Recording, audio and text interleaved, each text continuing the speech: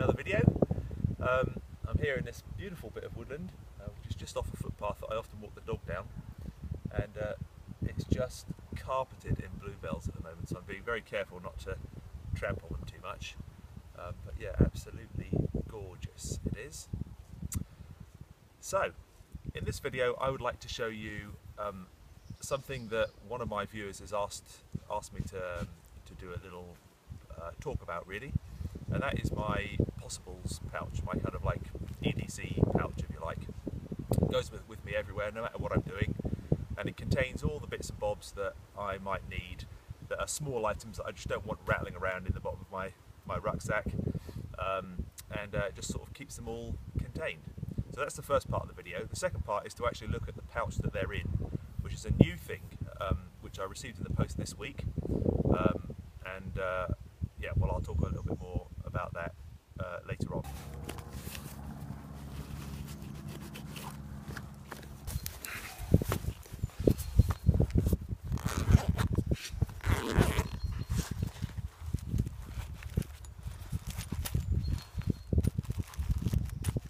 So, this is everything I carry, and really they're just, you know, like I said, bits and pieces that I might need to get to quickly, and I just want them to all be in one place. My med kit is also in here, so what I'll do is I'll just start. I haven't got anything actually in the outside pockets, incidentally. Everything's just contained inside because it just makes it easier for getting in and out of my pack, my side pouch on my pack. So let's take a look and see what we've got. So from the left, I've got toilet tissue. Can't go anywhere without toilet tissue, and hand gel, alcohol hand gel, which you can also use. It's flammable, so you can also use it as a fuel for a stove. But that's mainly just to sanitize my hands. I carry a small open L stainless steel knife. Let's see if you unlock it. Just a small knife. Obviously I'll have my main knife with me anyway, but that's just in case. I have a small sewing kit, and this is in a little container that you often buy drill bits in, made by this brand Dormer, and they come in this handy little plastic tube, which is perfect for keeping your needles. I've got needles, a bit of wire and some safety pins in there, just for on-the-go repairs, and the thread is just wrapped around the case on the outside, keeps it all together, and I don't have to worry about losing anything or the needles poking into anything else. In the bottom of the pouch, I have my my tinder kit, my fire kit. Okay, on the other side I have a head torch. I have another torch here, which is a lot more powerful. This one obviously just for seeing what I'm doing around camp, around the fire or whatever. This one, if I want to actually shine it and light something up in the distance in the woods or whatever, I've got a more powerful light there as well. I have my my bellows. If you've seen my my video on the steak and bannock breakfast, you'll have seen me use that. It just means that you can get air into the center of a fire if you need to get a fire going or relight a fire in the morning just from embers. That's a perfect tool for that. I've got a little bit of fat wood, you know, if the birch bark ain't working, a few shavings of fat wood usually gets the fire going nicely. I've got a EDC sharpening stone, which I use for my knife and for my axe, and that's what sits in the front there. And then in the part behind, in the pocket behind, I have a load of cordage. So I have 2 hanks of paracord and this sort of thinner, I don't know whether this is bank line or what, but it's like a thinner cord, but good stuff, strong. I also have my water purification kit. So in here I have a Millbank bag. It was actually not Millbank, but it's a Bilmo version of it. It's the same principle basically. It's just a primary filtration bag, takes the sediment out of the water. You then need to boil it still, and that's usually what I do. I'll boil water when I can.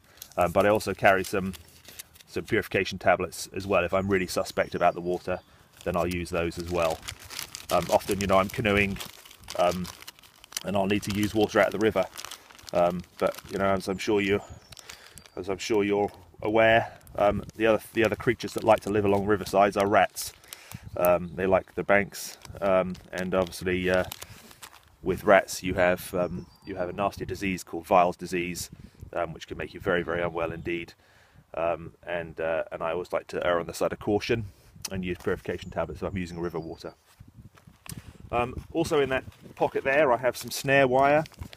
This is unopened, I've never used it, but it always seems like I should carry some just in case. So I've got some snare wire in there, although I've never really used it. So back to the left hand side of my pouch.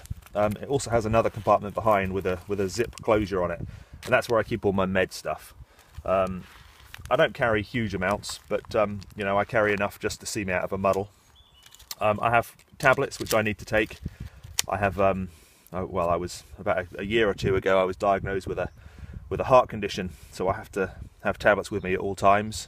I don't take them all the time, but I have to take them if and as and when I need them, you know. But that's a story for another time. So I've got my medication. I've got some more purification tablets. I've got a mirror, which obviously you can use for signaling, but it's mainly just if I get something in my eye, as I always seem to get stuff in my eyes. You know, I can at least look in there and try and hook it out.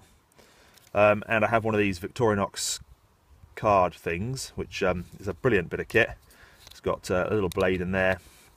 It's got tweezers, which are probably the most frequently used thing in here. And my tweezers there, I think, you know, for getting out splinters or whatever.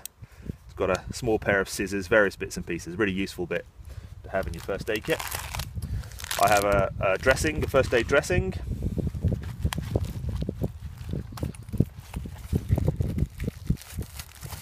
I have a foil blanket. I have some other dressings here, like a absorbent wound dressing. I have tick twister things for removing ticks, mainly for the dog actually, more than for me. I have some medicated wipes, cleaning wipes. I have some dressings, just low adhesive dressings, and I have some plasters or band-aids. So there you have it. That's the contents of my possibles pouch. It's by no means a comprehensive list of stuff to carry, but it's just what I tend to carry. You know, sometimes I'll add other bits and pieces to it depending on what I'm doing. Sometimes I won't take certain things.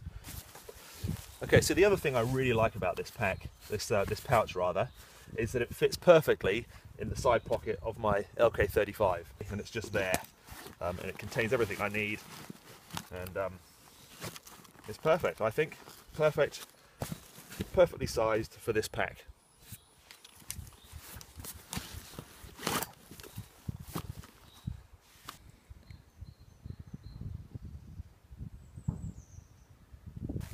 Okay, so the pouch itself, like I say, it's new to me. I only arrived this week, and I bought it off a fellow bushcrafter who's on a forum that I'm part of, the Great British Bushcrafting Group. Yeah, he was selling this, and I bought it off him, not really knowing very much about the brand or anything, but I'm really pleased with it. I think it's really well made. It's made by a company called Baribal, which is a Polish tactical tailors, made in Poland. There you go. Made from cordura, and I would guess this is probably about 1000D cordura. Really well made, really heavy duty. On the outside you've got a pouch here, a mesh pouch. You've got a couple of elasticated tabs for putting bits and bobs in. You've got a Velcro tab, which is kind of like a sleeve in itself, so you can put things through the back. It also has tabs here, which I've put shock cord through, so you could attach something else onto the front there. On the back we have loads and loads of molly here, so you can attach it to whatever you want, and you have a handle on the top made from a woven paracord, okay, with a couple of D-clips. There's two zips, or it's a double-sided zip rather, so that it opens up clam style, so you can get to everything inside. And you've got loads of storage in here. You've got one big mesh pocket at the back with elasticated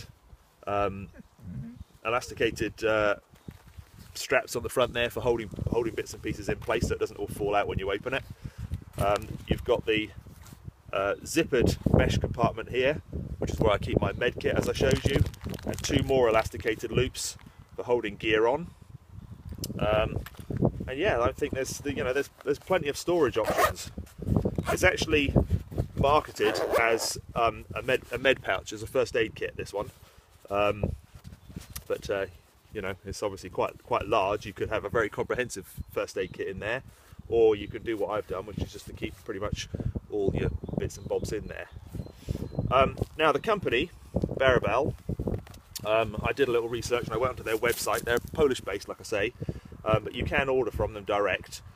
This pouch comes out at 119 zloty, Polish zloty, which in pounds works out to about £24, using yesterday's exchange rate. So it's not too badly priced. It's certainly cheaper than another very well-known brand which is out there that is very popular. And I think it's brilliant. I think it's really well made. The zip is also incidentally one of those highly water resistant zips. Yeah, great bit of kit. You know, I have nothing to do with this brand. You know, I literally bought this on a whim, but I certainly wouldn't hesitate to buy more gear from them based on the build quality of this.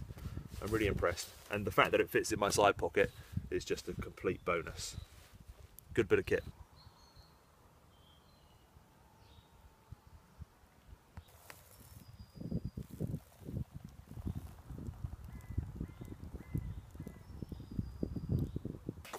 Okay, well, thanks for watching again. I hope it's been of some sort of use to you, this video. You know, I like getting new bits of kit. I'm a bit of a gear sort of obsessive, really, just to try different things out, and I'm really pleased with this pouch, and I can see this getting loads and loads of use. Just wanted to share that bit of kit with you, really, and show you what I carry. Yeah, hopefully that might have been of some use to somebody. Yeah, I'd really appreciate any comments, as always, you know, and feel free to like, please subscribe, that'd be awesome, and I look forward to seeing you on the next one. Cheers.